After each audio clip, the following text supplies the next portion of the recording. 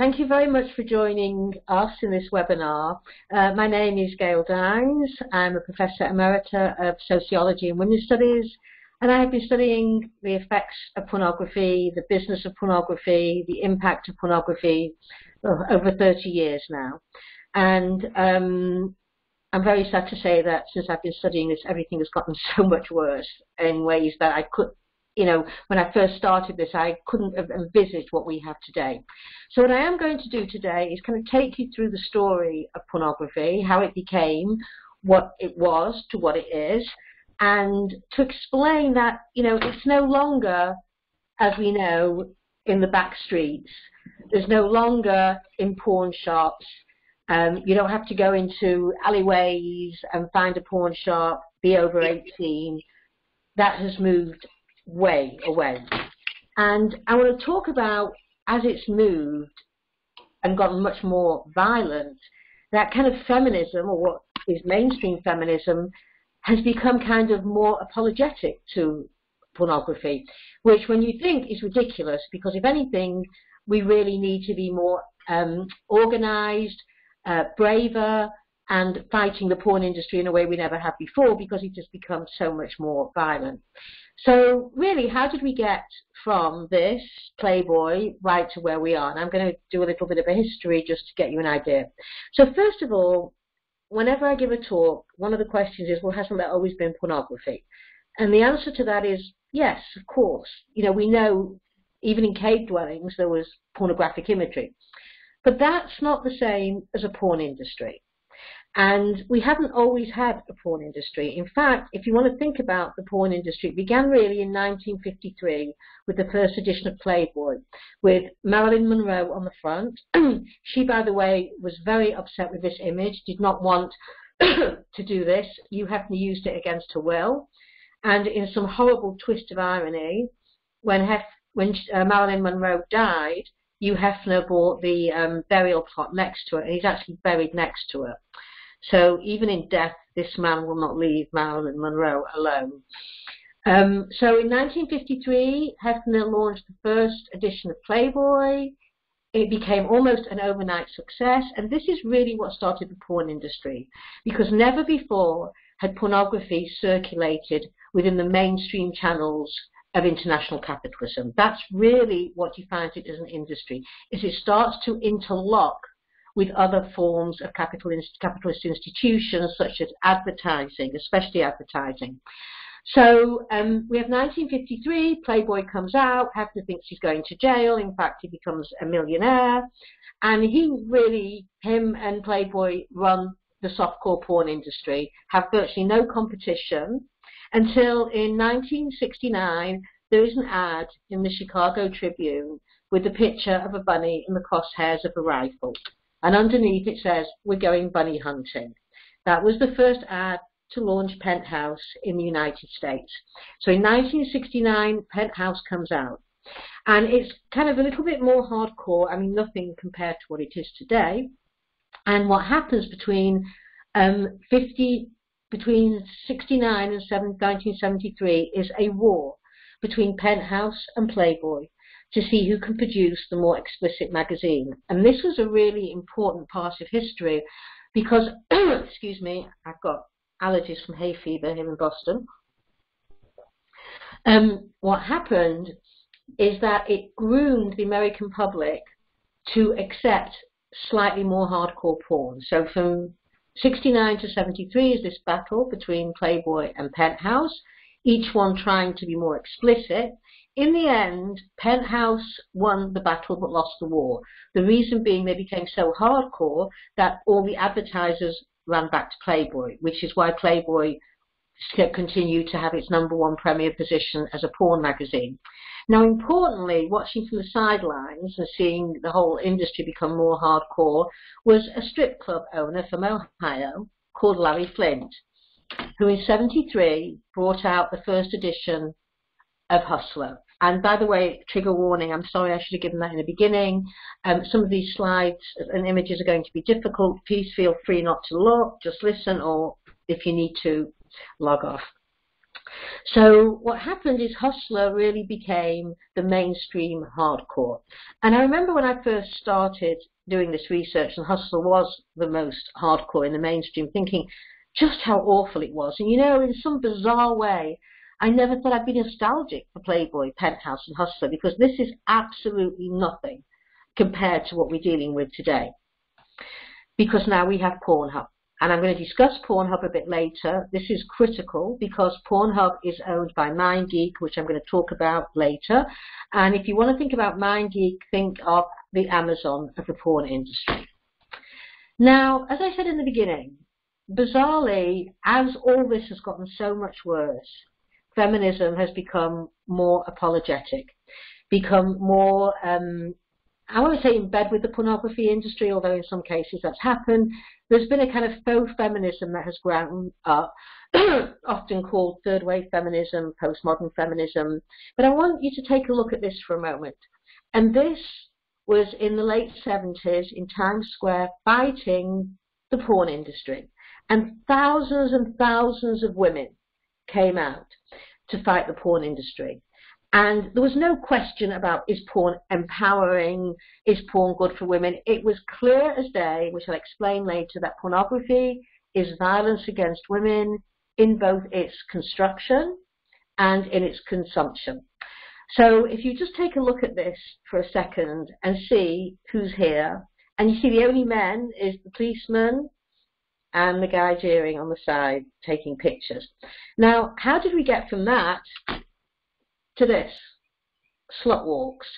How did we get from a feminism that said that pornography is violence against women, that women are not sluts, to a movement that actually says we need slut pride? Notice, by the way, how many men are actually involved in this march. Man holding the slut pride. I mean, I think what I always argue is men love this idea. They think women are sluts. They read porn. Women are sluts in porn. And although the slut walk in the beginning was supposed to really argue against blaming women for being victimized sexually, to call it a slut walk was to argue that women are indeed sluts. And I refuse to accept that. Slut is a patriarchal invention done to shame women's sexuality. And that's why the term slut shaming is so ridiculous. Because how do you shame a concept such as slut that's already meant to shame? So you can't slut shame, because by very virtue of calling a woman a slut, you're shaming her.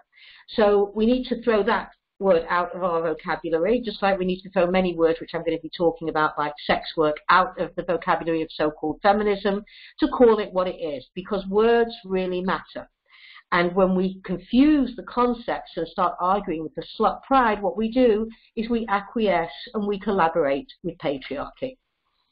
So what I'm going to do is look at mainstream porn today, which looks nothing like Playboy, Penthouse, or Hustler. It looks very different. So some statistics. Porn sites get more visitors each month than Netflix, Amazon, and Twitter combined. So think about that just for a second. Think about how much traffic that is and how much part of the culture pornography has become. We know, depending on whichever methodology you do, that pornography is about a third of the internet, whether it's in downloads or traffic. It literally cannibalized the internet in 2000. Also, a lot of the money to develop the internet and develop different features like pop-ups, pop-downs, etc., was actually porn money, because the pornographers knew that the more affordable, the more anonymous, and the more accessible pornography would become, the more they would build up a huge profit base and obviously client base. So pornography really is hand in hand with the porn industry, with the mainstream development of the internet. And it was almost overnight, when the internet became domesticated, that the pornographers suddenly took over. Now I want to say something about how we should think about pornography. And I'm going to quote here a pornographer. A lot of people get distracted from the business model by the sex. Pornography, is just as sophisticated and multi-layered as any other marketplace. We operate just like any other Fortune 500 company. So again, begin to think about pornography as an industry. This answers a lot of the pro-porn arguments about, well, what about ethical porn? What about feminist porn? No, the question is, what about the multi-billion-dollar porn industry that the vast majority of men who consume porn consume? It's like arguing that, we shouldn't be against, genetically modified food because we've got somebody I know next door who sells organic tomatoes. I mean, that's a ridiculous argument to fight the food industry. We have to think about that which people consume. And that which people consume is mainstream hardcore porn, and as I'll explain, mainly from the free porn sites. Interesting thing, I was at a conference quite a few years ago, and it was an academic conference in England. I actually live in the United States, and I went to England for a few conferences.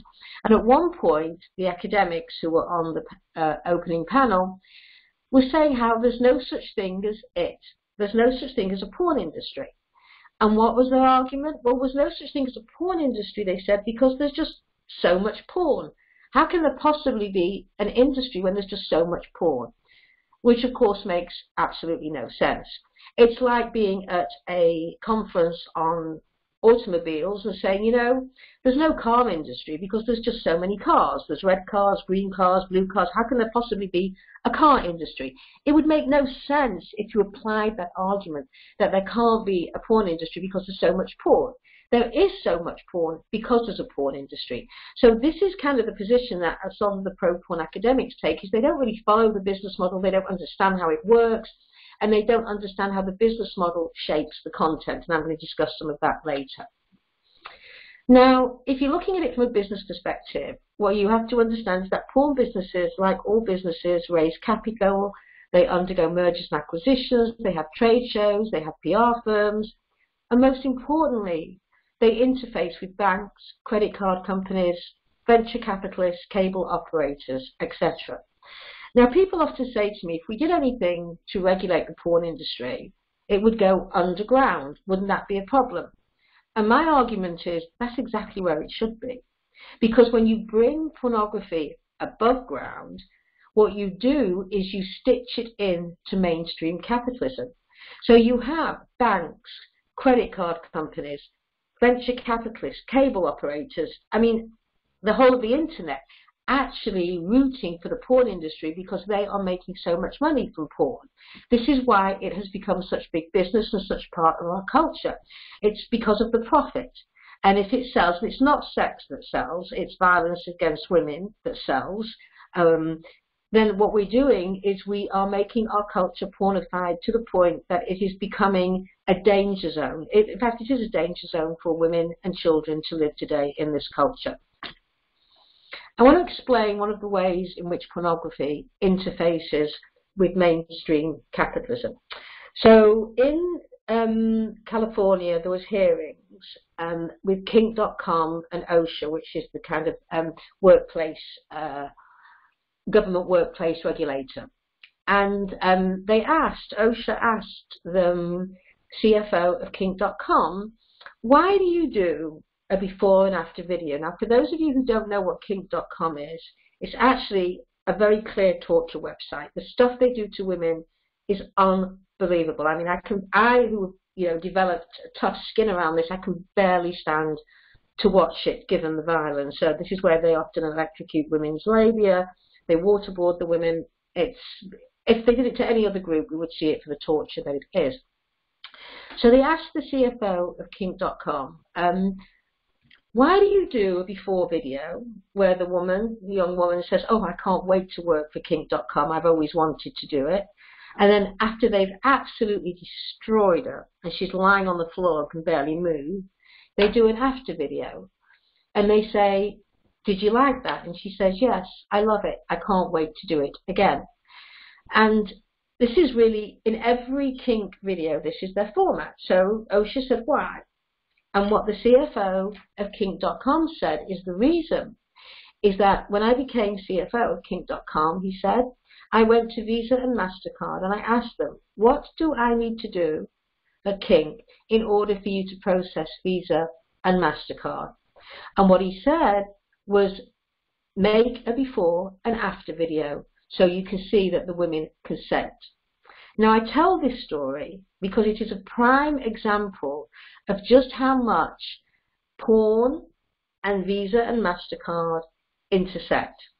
If they have this power, and if MasterCard and Visa are setting the protocols, think about the way in which pornography has become so mainstream. We have come a long way from that shop in the back streets where you had guys in dirty raincoats buying porn. Now, interestingly, when you think of pornography, you have to think of the corporatization of porn. And as this says, the corporatization of porn isn't something that is going to happen. It actually happened, and this was in 2009. And what that means is really monopolies growing up around production and consumption, but mainly consumption. So porn is if you think of the production side of the value chain, you've got lots of producers. But if you think of the distribution side, then you have a very concentrated number of distributors. And for that, you need to talk about MindGeek. MindGeek was founded by Fabian Thyman. He was kicked out sometime in the 2000, I think 2010, because he was under house arrest for tax evasion. But MindGeek is crucial because now it literally monopolizes the distribution end of the porn chain. And the reason for that is it owns most of the free porn sites. And especially it owns Pornhub. Now, Pornhub is the most trafficked porn website in the world. And these are some statistics from Pornhub in 2019.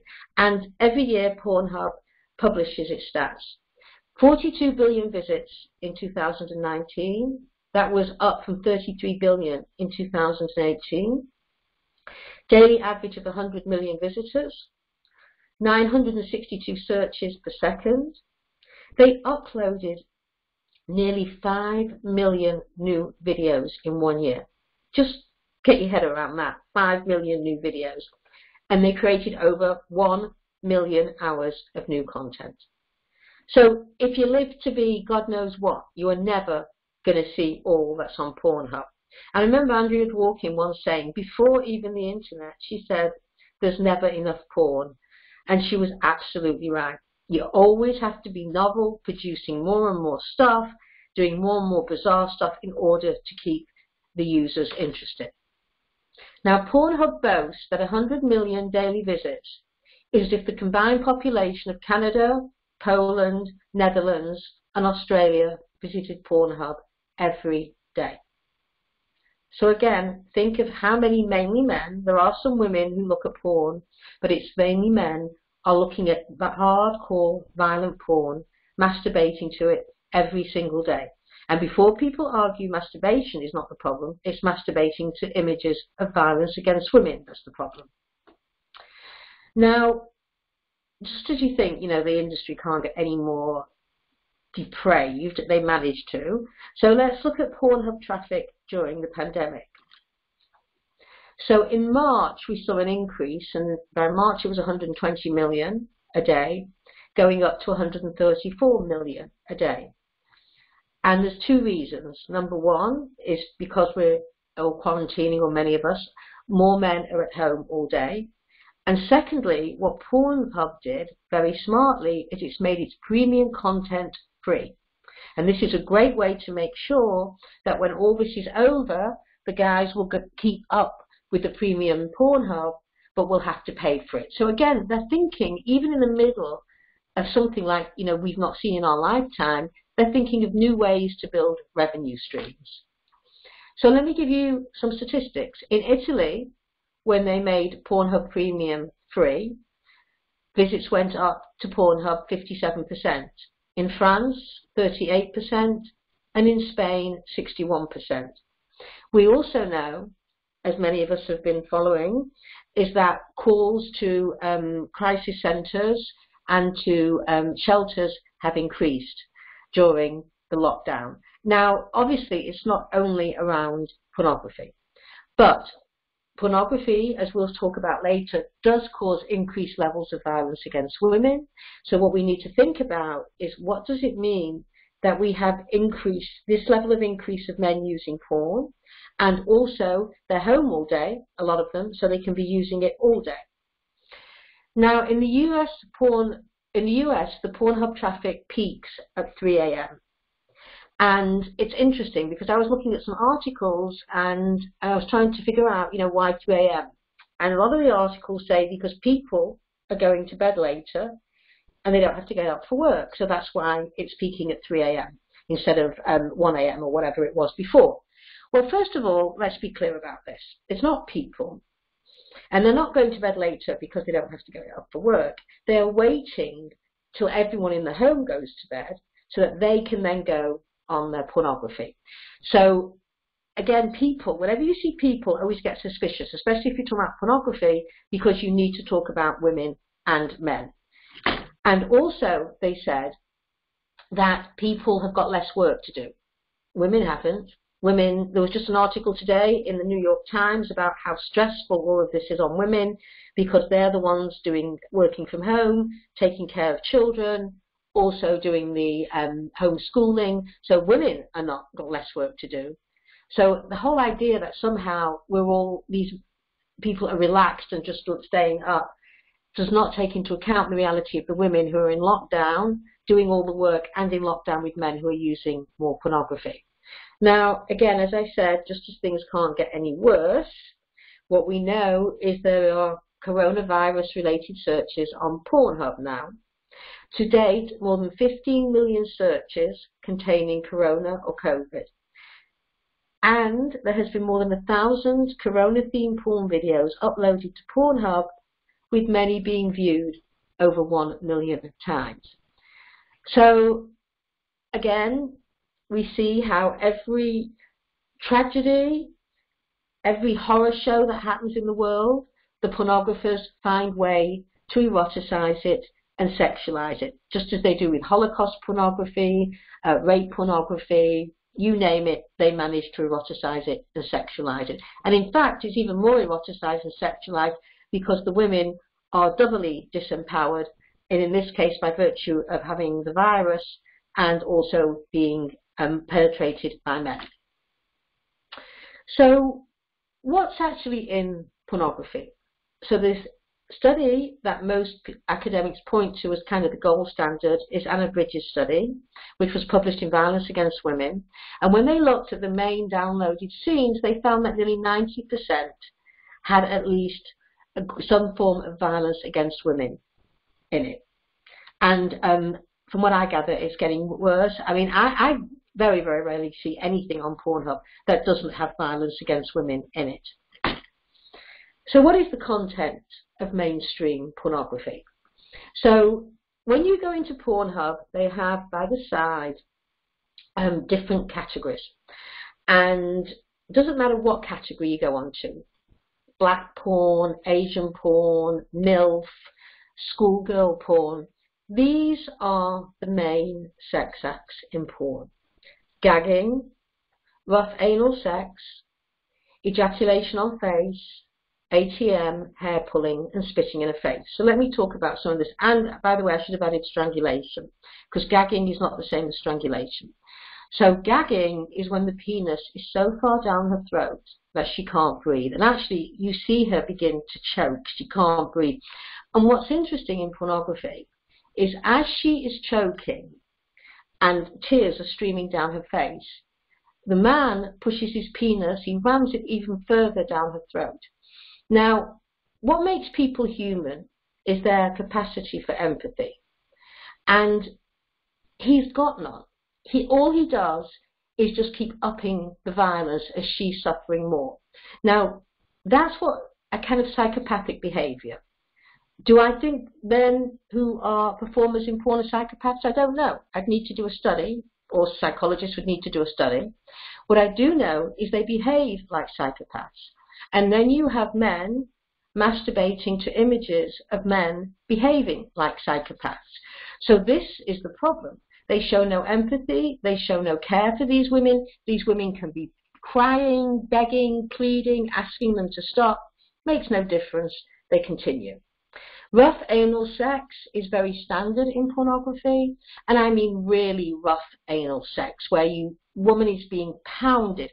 And one of the problems with the women in pornography, performers, is that their anuses literally often drop out of their body because they simply cannot take that level of violence. And the average woman in porn lasts about 3 months because of the violence done to her body. And anal prolapses are very common. Ejaculation on face, the money shot, standard. And that's usually 3, 4, 5, 6 men orally, anally, vaginally penetrating a woman, pulling her hair, spitting in her face, calling her bitch, whore, cum dumpster, cunt, you name it. And then she's covered in ejaculate at the end, often in her eyes, so she can't see. So that's what you get in mainstream pornography. So when people again argue, and this is both women and men, come up with the ethical porn, I've looked at some of this so-called ethical porn or feminist porn, and a lot of it looks just like this. The only thing is you'll have a different type of body shape. Maybe the women are a little bit fuller, a bit larger, but that doesn't change the nature of pornography. It doesn't change what pornography is. It doesn't change that pornography is about the celebration of women as a subordinate sex class. And it delivers that message to men, to their brains, via the penis. That's what pornography does, and I don't care whether a woman is behind the camera or a man, it's the same narrative. Now I want to give you an example from gagonmycock.com. And you see here that they sort of don't hide what they do. It says here, we fuck them in the face till they cry. Cry they do, many times. And then when I was writing my book, Pornland, and I would see some of this, I would think to myself, and I would often be watching it, and I could barely stand to watch it. I think, if I can barely stand to watch it, what happens to this 8, 9, 10, 11-year-old boy who puts boobies into Google, which is the kind of thing they put in, or butts, and think they're going to see maybe a naked woman, and they come up with this? How do they stay on this level of violence? And I started to read some of the text that goes with these websites, and then I began to understand what's going on. So let's take the website Gag Me and Then Fuck Me. Do you know what we say to things like romance and foreplay? We say fuck off. We take gorgeous young bitches and do what every man would really like to do. We make them gag till their makeup starts running, and we give them a sticky bath. Now, this is very clever. Let's deconstruct it. We take gorgeous young bitches and do what every man would really like to do. Is that true? I don't think so. I don't think your 9-year-old is looking for gag me and then fuck me. And I don't think every man really wants to do this. But what they're doing is they're throwing out to these kids and to men, they're throwing out a kind of hook saying, are you man enough for this? Can you stand this? Because every man really likes it. And are you every man, or are you too much of a, quote, pussy to stand this? And they actually say things like that. So it's a way to make pornography, violent pornography, a rite of passage for boys into patriarchal masculinity. Again, one of the major forms of violence in pornography is very violent anal sex. And let's go to the website for anally ripped whores, and this is the promotional copy. We at Pure Filth know exactly what you want. Chicks being ass-fucked till their sphincters are pink, puffy, and totally blown out. Adult diapers just might be in store for these whores when their work is done. So, look at this. We at Pure Filth know exactly what you want. No, they don't. Again, they are saying to these boys and men, we know who you are. You are vile, you are disgusting, you are depraved, and this is what you want. Now, no doubt, there's many men who want this, and I would argue they want this because pornography has socialized them into wanting this. I do not think men are born rapists, are born porn users, are born batterers, but we live in a patriarchal culture that socializes them into that. And just as we socialize men into being these things, it is the job of a feminism to make sure that we stop socializing men into being violent against women. Because if you can socialize them into it, you can socialize them out of it. And to take a biological argument is really, in a way, a politics of despair. It's to say, if you're going to have a biological argument, there's nothing you can do. Again, as Andrea Dworkin once said, if you believe that in biology men are born like this, then take it up with God, not me. So it's a way out. It's a really cheap way out to say boys will be boys. It's not. It's a product of a very sophisticated patriarchal socialization. Now, I want to talk about another theme in pornography, and that came up because of a law, Ashcroft versus the Free Speech Coalition in 2002. This was the Supreme Court. They struck down 2 provisions of the Child Pornography Prevention Act of 1996. Now, why is this important? One of the provisions they struck down is, number 1, you can't use anyone under 18. And number 2, they kept that provision, you can't use anyone under 18. What they struck down is you said you can't use anyone who looks under 18. It's okay to use girls and women, or boys and men, who look under 18, but they have to be 18, or so they say. So overnight, what happened is suddenly we started to see images like this, which look like child porn. And the argument under Ashcroft would be, well, she is over 18, it's just so happens she looks young. But look at the way in which the bedding, the Disney-themed bedding, look at her. So what you're doing here is you are creating a taste for young-looking girls. Another example. It's my father, he's a big, strong man, I'm in love with his body. Daddy's whore. There is no stronger feelings than a father's love for his daughter. What we're talking about here is incest. And it's okay, she's my stepdaughter. And we know that stepdaughters especially are at risk. And often what we know is that perpetrators will partner with women who have children of a certain age so that they have easy access to those children. So look at this. This is promoting it, celebrating it, legitimizing violence against children. Now I want to talk about what's happening with social media and how pornography, always on the lookout for new markets, is now gone and migrated to where the teens are. So just to give an example, 76% of teens are on Instagram, 75% Snapchat, 66 on Facebook, and the Facebook's going down because they're not on Facebook because their parents are, and Twitter. Now, what we know is that pornography has migrated mainly to Instagram and Snapchat. And a lot of the pornography on Instagram and Snapchat is hidden behind emojis. Now, they actually banned the eggplant emoji in 2015, but it's all over there, and that stands in for penises. This emoji, which if you look into Instagram or Snapchat and you see conversations or whatever images, this stands for either breasts or testicles. No prizes for guessing what this stands for. And teardrops stand for ejaculate. So often the kids know how to hide their pornography behind emojis that their parents don't get. Now, the other thing about Snapchat as well is it's set up as what's called Snapchat Premium. Now, in Snapchat Premium, this is where the pornography is.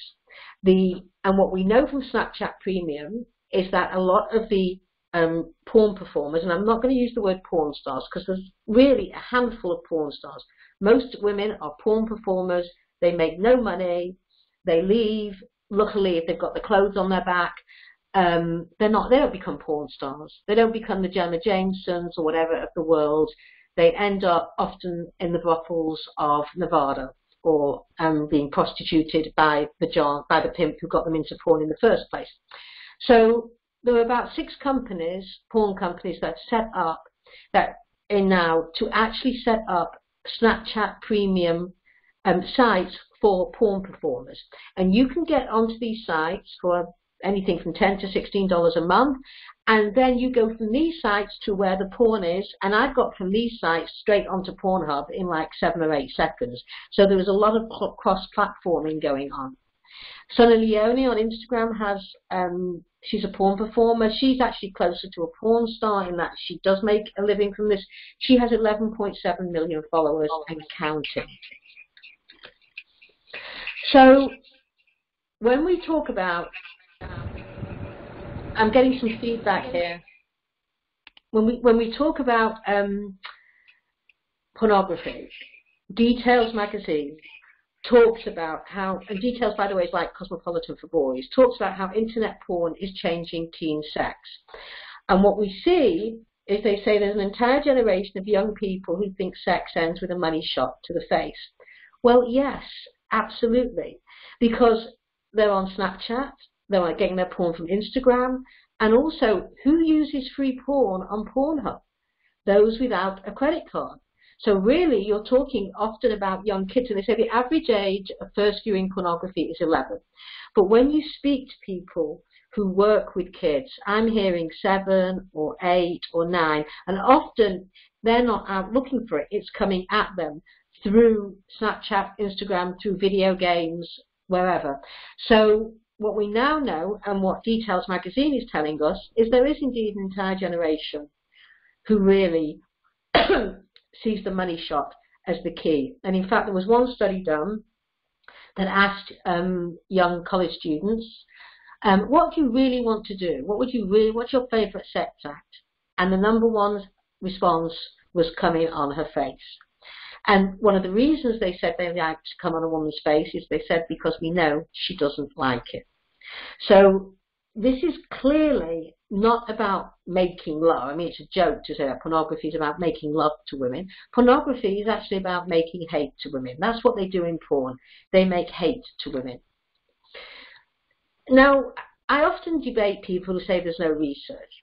And this is ludicrous. There's 40 years of peer-reviewed research. And these are just some examples. But I mean, I could go on and on and on and on and on. And what often happens in these debates when they say there's no research or the research shows pornography is positive for people, they'll cherry pick a study. Now, in social science, what you do is you go with the weight of the evidence. You can always find junk science, same as in climate change. You know, you'll find climate change deniers will point to one study that goes against the weight of the evidence. So this is the same with pornography. You can point to one study or a few studies, but when you look at what we know over 40 years, without a doubt, we know that the more men and boys use pornography, and the earlier they get to it, the more limited their capacity for intimacy, the more likely they are to use coercive tactics, including bullying women and girls into sexting, increased engagement in risky sexual behaviors, increased likelihood of perpetuating sexual harassment and rape, increased anxiety and depression, increased habitual and addictive use, and erectile dysfunction. We see a big increase now in younger boys and men having erectile dysfunction, and it follows the map of their increase in the use of pornography. So there's no question these are the effects. And for women and girls having to figure out how to negotiate to live in a culture that is drenched in hardcore pornography without any help from adults, because whenever I go into schools or colleges, I say to them, did anybody help you figure out how to live in this world of increased porn? They all say no, nobody. And in fact, we're drowning. This is what I hear over and over again from young women. Now, as young women are getting more and more desperate around this, the question is, why has feminism become more and more accommodating to the porn industry? So I'm going to give a sort of very potted history. And the question is, how did we move from porn equals violence against women to porn equals women's empowerment? So this has been the shift in mainstream feminist arguing, that it's no longer seen as violence against women, it's actually a form of empowerment. And I'm sure many of you listening have heard this over and over again. And I mean, when I, again, first started doing this work, there was no question that feminists, if you called yourself a feminist, you were anti-porn. I mean, it would have been ludicrous for someone to call themselves a feminist and to be pro-porn. And the books we saw coming out, Andrea Dworkin's Pornography, Pornography in Silence by Susan Griffin, Not for Sale, Take Back the Night, all of them, it wasn't even an argument. It was presupposed that if you're going to take a feminist analysis, it's going to be anti-porn. And this is what Andrea Dworkin said in '83, and this is how she thought about pornography. Think about pornography as social control, a democratic use of terrorism against all women. And I emphasized all women purposely because she's talking about all women. A way of saying to every woman, look down, bitch, because when you look up, you're going to see your legs spread. And this is the understanding of radical feminism, of pornography, that grew out of our understanding of violence against women. Pornography was part of the larger project of working against violence against women. And then we started to see other books coming out in the 90s and a bit later. For example, Bound and Gagged by Laura Kipnis, which was very pro-porn. Hardcore by Linda Williams, where suddenly pornography was not so violent, but needed to be deconstructed in a more sophisticated way, which it certainly does, but not in the way that Linda Williams did. And then, excuse me, then we have Defending Pornography by Nadine Strossen, who was at one point head of the ACLU, and she argued for pornography. And I did a number of debates with Nadine Strossen, arguing that pornography is a form of free speech and we need to protect it. And then the most recent, I think, addition to this, and probably one of the most influential, was, and who would ever thought we would see these words put together, the feminist porn book.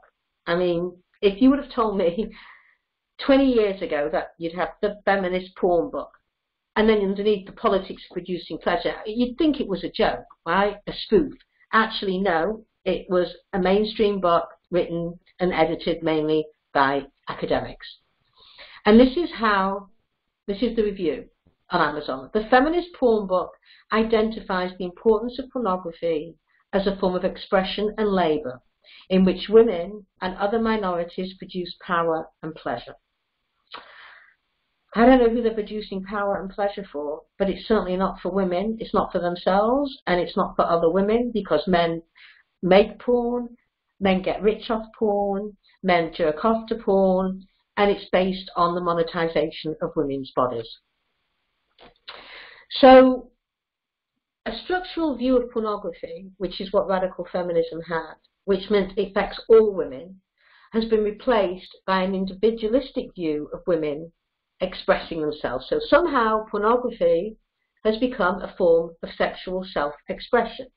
Again, that's an individualistic view because it doesn't take into account the whole ecosystem of the business behind pornography, who's using it, whose pleasure we're talking about, and who's getting rich from it.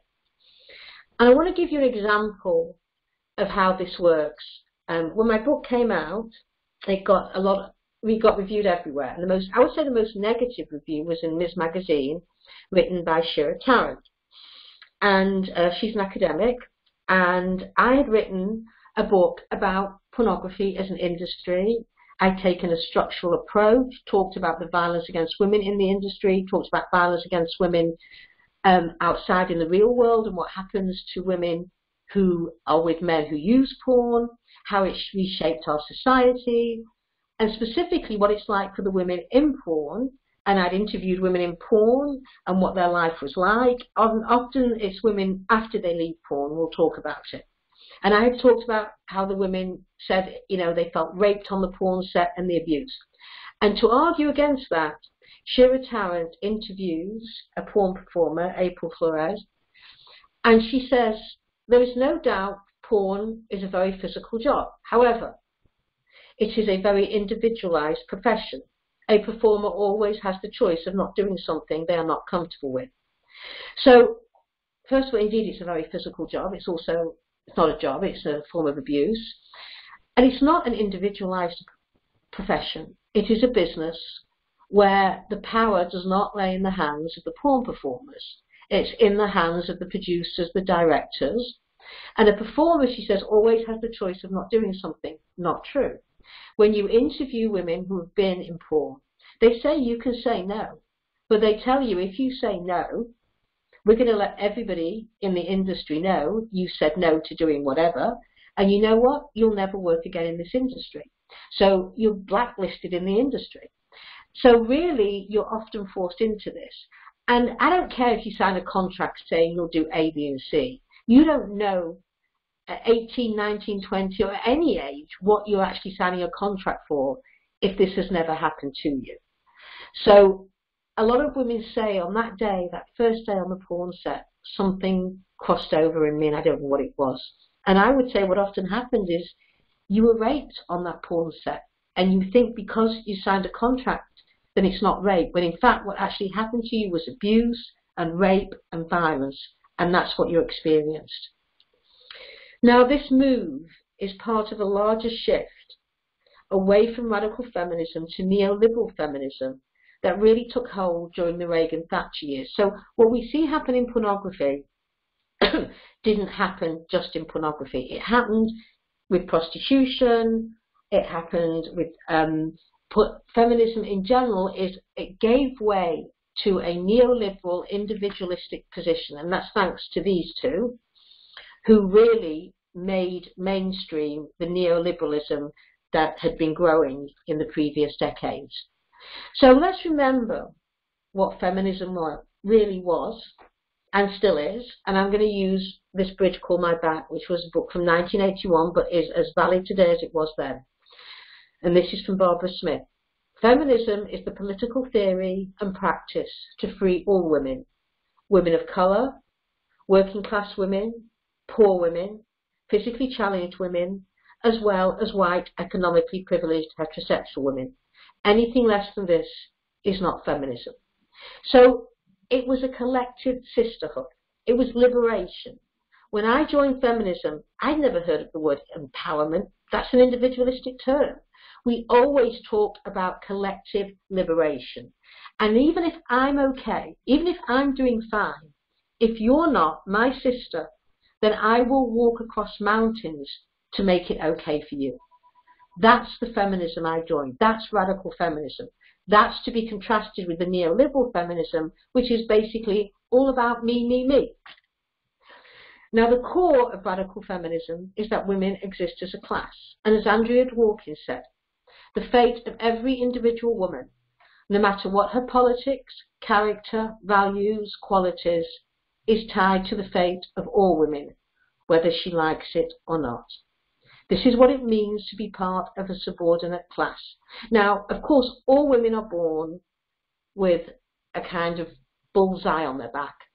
But the poorer you are, the more of colour you are, the more likely you are to have a bigger bullseye. But we've got that bullseye. And our job is to understand us as a collective class, and that way we fight together as a collective class.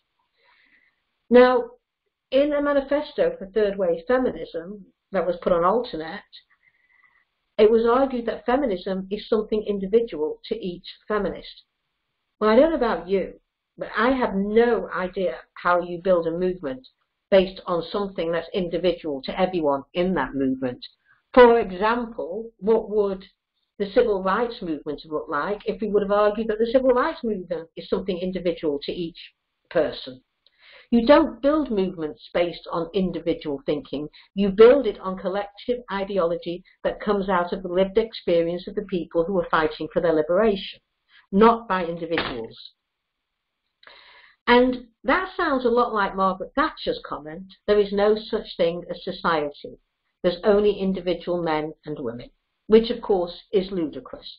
Of course there is a society. Of course we're in this together. And if you want any example of just how much we are a society and how we depend on each other, look at what's happening now.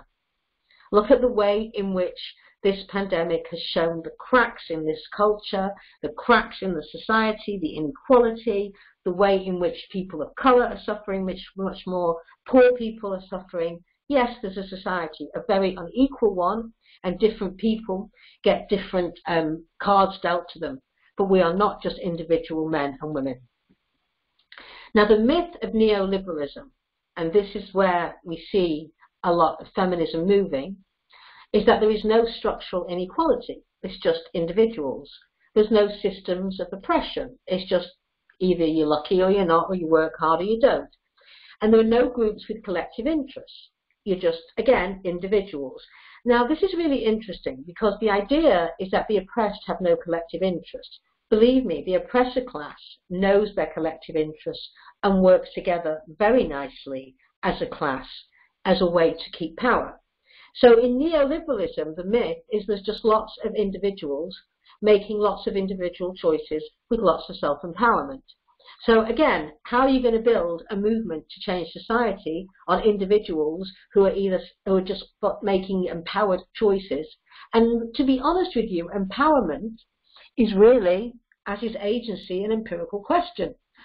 Are you talking about the agency of white, upper middle class, privileged women who do have more choices within the oppressive structure? Or are you talking about the agency of poorer women, of women who have less choices?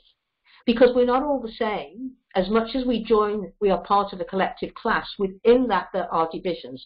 And this is why it's really important to have an intersectional understanding where we bring in class and race as well as sex. Now, this is how we got to the word sex work. Because sex work, again, is an individualistic concept. And whereas prostituted women is a collective understanding of the system.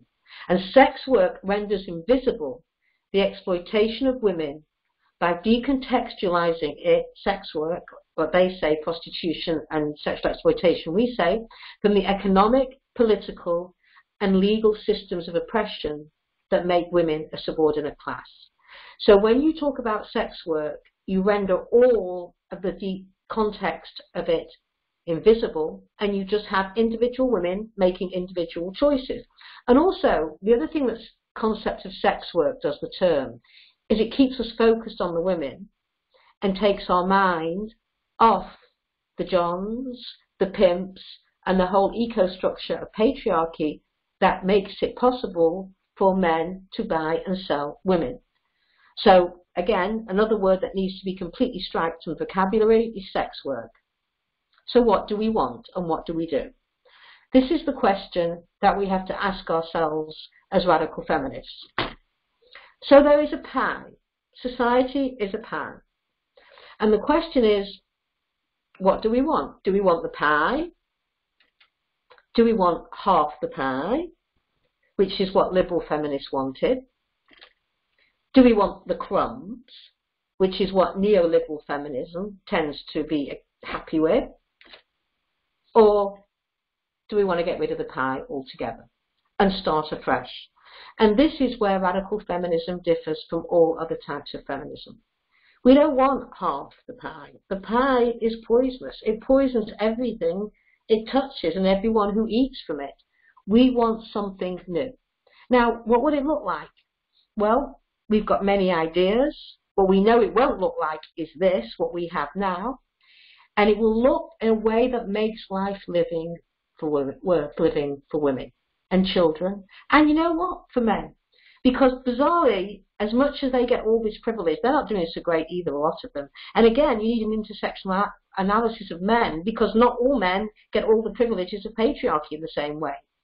So to end, what I'm going to say is that a lot of young women have been sold a bill of goods about feminism, with empowerment, sex work, the slut war, and somehow it doesn't feel right.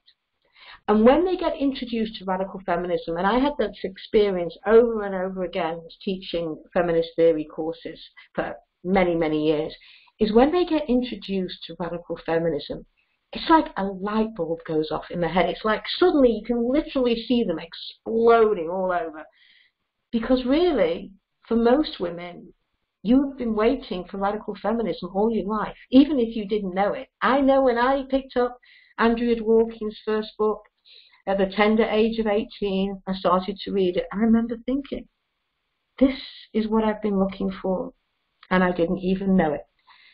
And it was the best thing that ever happened to me in my life. I cannot imagine what my life would look like without radical feminism. I cannot imagine how I would have lived in this society without that, how I would have made sense of my life, of my women friends' life, of my sister's life. I've got no idea.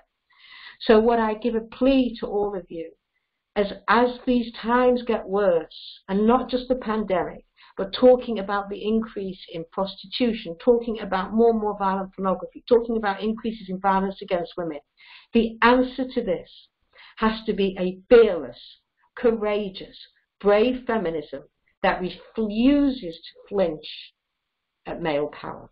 And the only feminism I know that does that is radical feminism. Thank you. So now I'll take questions. Thank you, Gail. I'm just waiting until my camera turns back on. Thank you so much for your presentation. As you said, it was 30 minutes of questions and answer, right? Yes. Okay, I'm going to be timing that. One of the first questions that I saw that was asked is, what compels pornography producers to make this kind of violent content if supposedly men are not initially into that kind of violence? What compels the pornographers to make it if men are not into it? Was that the question? Yeah, what compels pornographers to make violent content if supposedly, from biologically, men are not into violence against women? Okay, because it's a business model. Okay, so they get into violent pornography very quickly because of the thud to the body. When you mix violence with sex, what you do is you give more sizzle to the arousal. So a lot of it is about arousal and increasing the arousal, because when you think about what makes sex interesting, it's often the person you're having sex with, the connections, the intimacy. There's none of that in pornography. Pornography is kind of empty shell. So how do you keep them interested in something when the thing that makes you interested in sex is missing? So you bring in other things like anger and rage and bizarre sexual acts that really torture women's bodies. So it's just like saying to me, do you think we're born with a desire for unhealthy food like McDonald's? No. But it's part of a business model. And the more you feed people this, the more they want it. So really, pornographers are in the business of developing a taste for this kind of stuff. And the other important thing is that the more and more that men jerk off to this, the more they need something harder, more novel. So that's where this goes like that. But I do not believe, if I thought biologically that this is what men wanted, I would say we should just go and live in caves. There's no point of having a feminist movement because we can't fight with biology. This is patriarchy and this is socialization. Okay. Another question was, when you were talking about the hiding behind emojis, did you mean to say that even emojis are used to represent something sexual and therefore also pornography? No, not the emojis represent certain things and behind them is the pornography. So no, not that the emojis are pornographic, but that they are symbols of certain things that are in pornography. For example, the teardrops, behind those would be the pornography that specializes in men ejaculating on women's faces, for example. Okay. Thank you. There's another question that talks about the prevalence or the push for normalization of so-called sex work, especially in Western universities. And when we try to go against those movements, then we're being called the most terrible things by other women. And the question is, how do we counter this? Well, there are lots of organizations, especially survivor-led organizations, which are speaking out about what it was like to be prostituted. I mean, the image that they have, a lot of these groups, of so-called sex work is this neoliberal image of women choosing what to do, making their own decisions, I think the most important voices out there have to be survivor voices who are explaining to people in the world what prostitution is, what their experiences were. For example, I want to give Rachel Moran a call out to Space, that she helped found, and all the wonderful women in Space. And I think we need, as a movement, to absolutely have the Nordic model everywhere. We need to make it illegal for men to buy sex and decriminalize the women. There is no question the Nordic model is the only answer and the way to go. And I would also like to see pornography as part of that, because pornography is film of prostitution in many ways. How can we approach and debunk the paradox that the left is putting itself into, which is being supposedly against capitalism, and recognize the systems of oppression and still defend? Whoa, this is a very confusing question. I'm sorry. I think I get it. Okay, go ahead. I think the argument is how. Tell me if it sounds right. If the left, who understand capitalism and fight against it, how can they support pornography as a capitalist organization? Yeah, I think so, yeah. Okay, that is a question that I have grappled with, and in fact written about with my colleague and good friend Bob Jensen. And we wrote an article, and I think it's on my website, gaildines.com, something about why pornography is a left issue. And, this is a really good question, because I have, when I go into colleges and you meet people with a very sophisticated left-wing analysis, critiques capitalism, understands capitalism, it's like all of a sudden that critique, when it comes to pornography or the sex industry, just disappears out of their head, and they become neoliberals around this issue. And I think part of that is that they're blinded by what they see as the sex. That once you introduce what they see as sex, they can no longer think straight. Because I've had many arguments with many people who I've respected around the many issues, and we would be on the same page around issues of capitalism and exploitation, and yet on this issue, they sound like they come from the right wing, conservative, pro-capitalist era. So that's a really good question, and I would recommend that people go and look at that article. And if it's not on there, I will get it up there on gaildines.com. And I think it's also on Bob Jensen's website. Perfect. There is someone asking, is there any way to have access to any of your presentations? Because you said that you couldn't share them, but apparently in 2007 you sold a DVD with Robert Jensen for like $5. That was different. That was actually a non-profit organization, and that was put together by 4 different people. Okay. And I cannot distribute this, first of all, because it has pornography in it, and because of certain legal issues. Now, on YouTube, there's lots of talks up there, which has similar to this, but I can't distribute this due to legal reasons. Okay, perfect. The next question is, do you have some information on how many women use pornography or access Pornhub? Well, what I've seen is they say in some studies, I've seen 20% of people on Pornhub is women, 30%. What we don't know is this.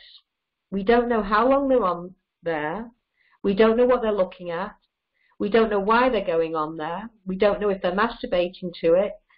And anecdotally, I can tell you what seems to be a lot of women who do go on to Pornhub are going on to see what the men are watching so that they can perform porn sex on men they hook up with.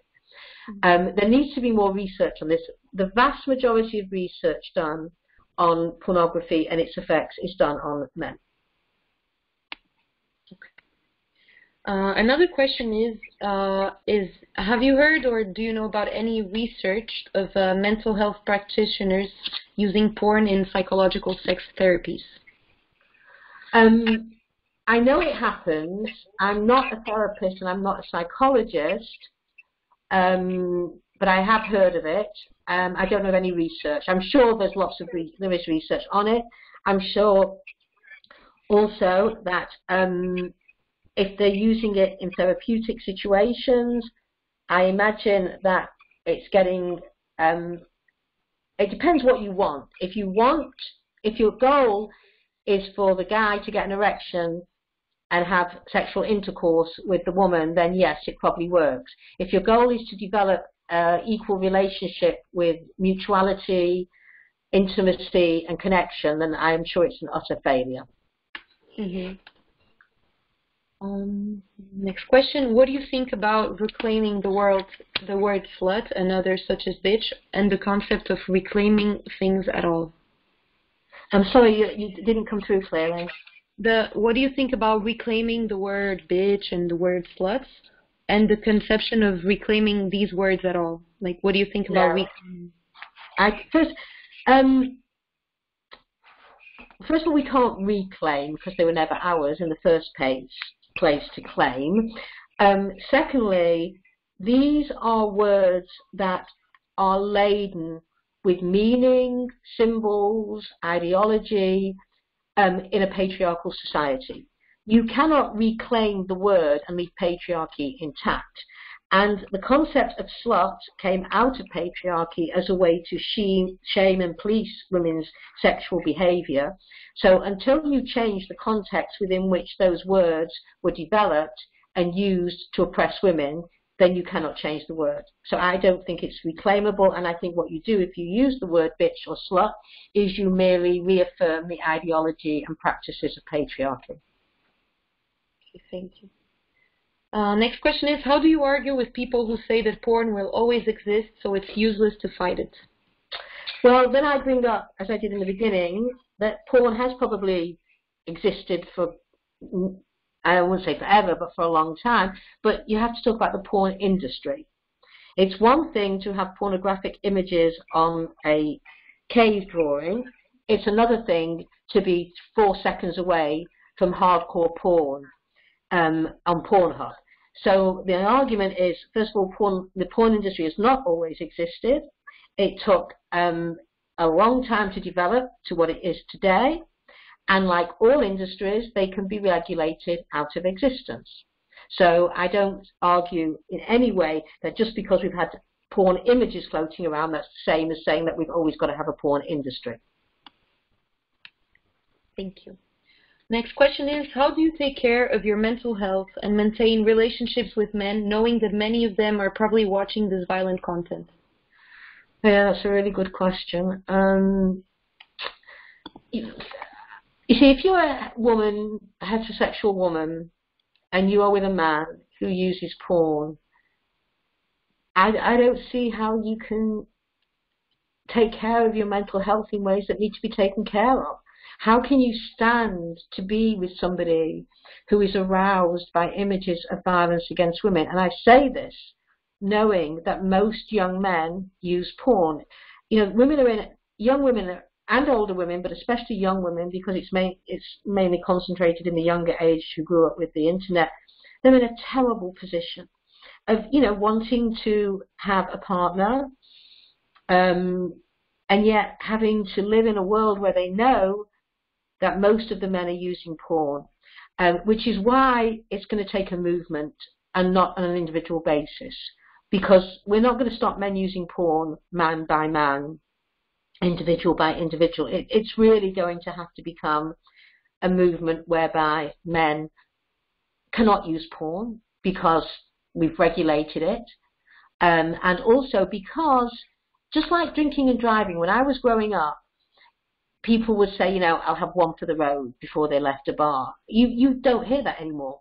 Why not? Because of the public health campaign that you don't drink and drive. We need to do a similar thing around pornography. This needs to be much larger than individuals. And I think for young women, you cannot be with men who use porn. Any woman, you can't be with a man who uses porn. You can't do that to yourself because you have to jump through so many hoops, ideological hoops, to make that seem okay to yourself, and I think it's dangerous to your mental health. Next question is it worth trying to convince men, or do we just fully focus on women in our activism? That's a very good question. No, I think we do both. I think we definitely focus on women, because every oppressed group frees themselves. You don't ask the oppressor to free you. The oppressor does not stop oppressing you because you make a good case for the fact you don't like it.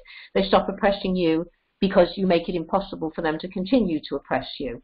But there are some men out there, not enough and not many, who have joined the fight against pornography, and they should not be the leaders of the battle. That needs to be women. But no, I think there's a place in the movement for men to become our allies around this. And also, men do need to stand up to other men. You can't leave it to a bunch of impoverished feminists to fight this multi-billion-dollar industry. But again, the focus has to be on women. Thank you. Next question is, some people say that there's a difference between film sexual violence and pornography, and claim that pornography doesn't have to be violent or repressive towards women. How do you respond to that and raise feminist consciousness around pornography as violence? Sorry, can you speak a bit slower because it's not so clear? So the first part. Yeah. The question is, how do you respond to those people that say that there's a difference between film sexual violence and pornography? Between film, sexual violence and porn? Mm-hmm. And okay, let's take that one first. Pornography is film sexual violence in most cases, so I don't see the distinction. Okay.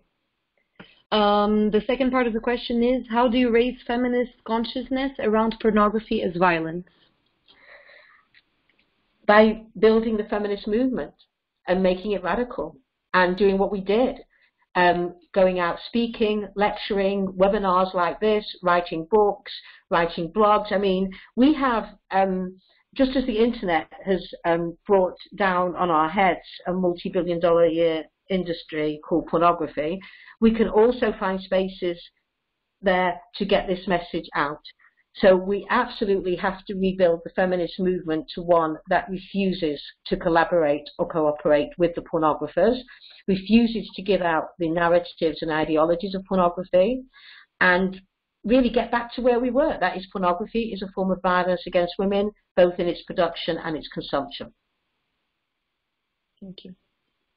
The next question is from a concerned mother. And she is asking, where and how do I begin having this conversation with my 11-year-old son and my children, who are both male and female?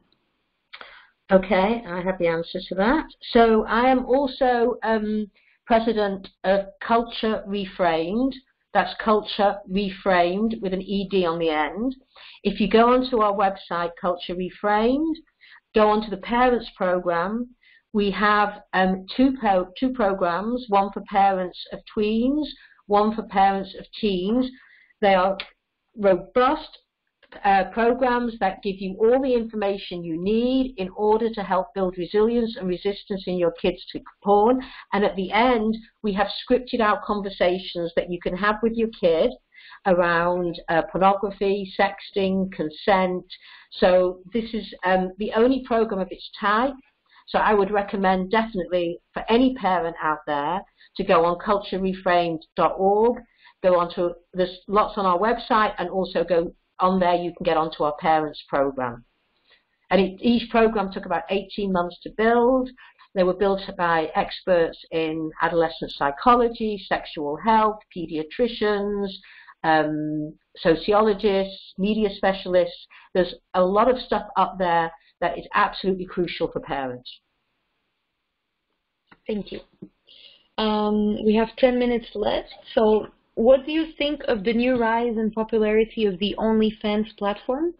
Do you see it as becoming a sanitized version of the sex industry? Which platform? OnlyFans. Yes, I think it's in its early infancy. I'm waiting to see what happens. But it's a camming. You mean the camming platform?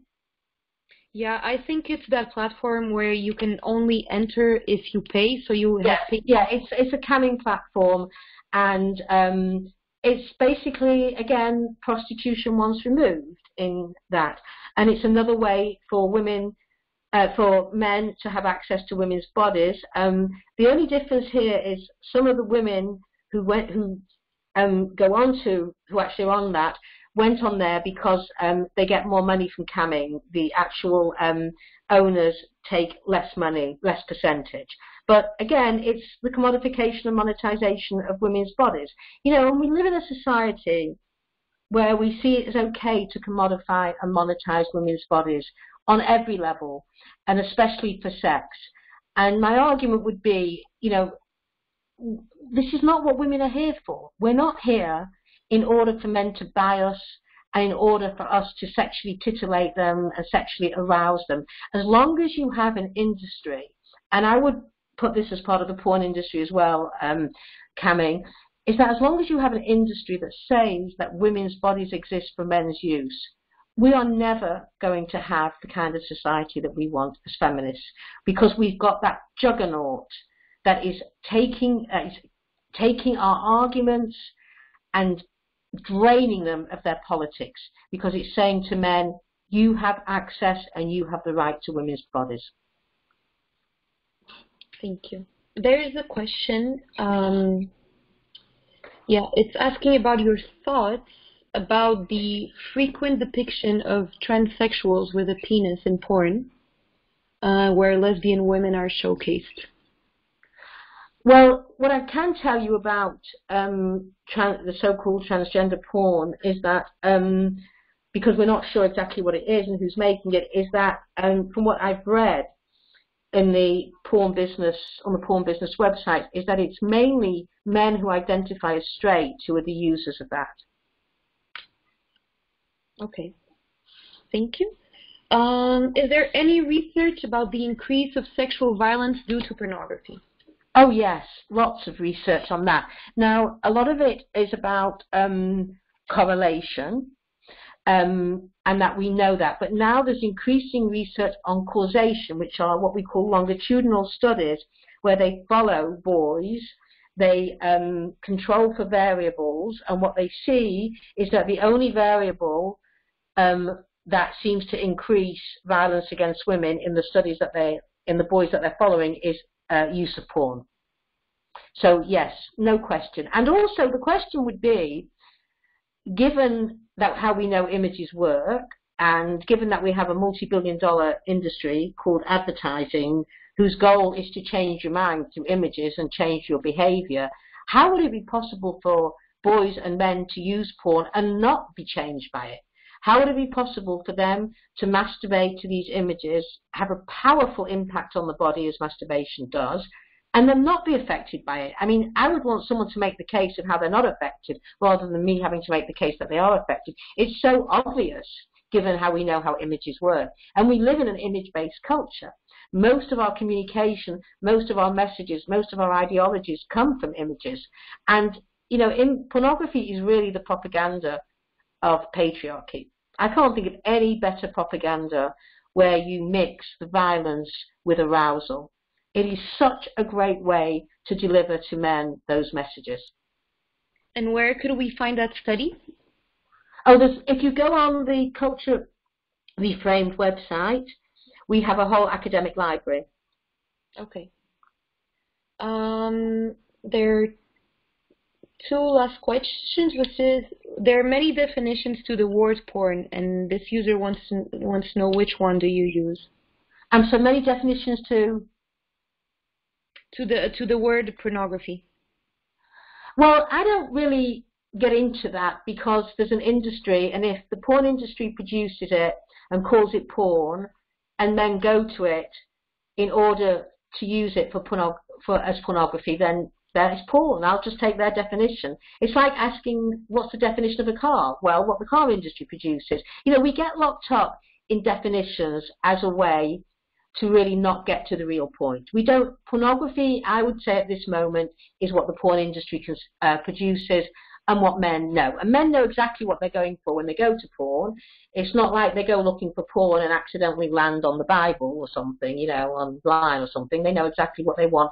So I would say, and you know, my colleague again, Bob Jensen, he calls it the definitional dodge, where we spend so long trying to define it that we get away from the real issues. Thank you. Question about what do you think about lesbian porn? Well, again, what we know from so-called lesbian porn is that the main consumers of it through the industry are men. It's made for men on men, and that this is their sort of hypersexualized, sexist image of what lesbians look like. And of course, their hope is that the lesbian, so-called women in, I won't say lesbians, the women in the so-called lesbian porn will actually realize the error of their ways and drag him into the sex. So it's just a myth of, and there is a subgenre made by lesbians for lesbians. Again, I would argue that you are exploiting women. You are exploiting their bodies, you are monetizing it, you are profiting off it, and what right do you have to have access to the women's bodies at their most vulnerable? So I think if people want to make images of themselves, with themselves, and I'd be very careful about doing this because we know we've got revenge porn out there, that's a different thing. But when the images circulate within the industry and become part of the culture, then it becomes all our issues. Okay. And I think the last question that we can take is, do you have any advice on how to push politically for sexual education in schools that include porn? Deconstruction. Yeah, this is a really great question. And this is, first of all, I mean, and I don't know where that question came from, what country. In the United States, just getting any sex ed into schools is a problem. It's better in other countries, in other Western countries, but I don't see any sex ed that actually takes porn as its focus. And in fact, at Culture Reframed, we are going to be developing some modules on our website that actually do that. And what I would say to parents is that you insist, absolutely insist, that your school develops a good sex ed curriculum and that pornography is very front and center, because you cannot teach about sex ed until you teach about porn, because most of those kids who are teaching sex ed, most of those kids who are having sex ed taught to them have actually already been taught sex ed through pornography. So you have to undo the damage that porn has done in order to start building up a sex ed program. But I say to parents everywhere, and anyone who's interested in the well-being of children, schools have dropped the ball. They have let kids navigate this alone. They act as if we're still partying in the 20th century and porn is not part of our lives. Where are the schools? Where are all those people who are charged with taking care of kids? Where is the American Academy of Pediatrics? Where are all these groups saying we need to have a robust form of sex education that deals with the life that these kids are living now?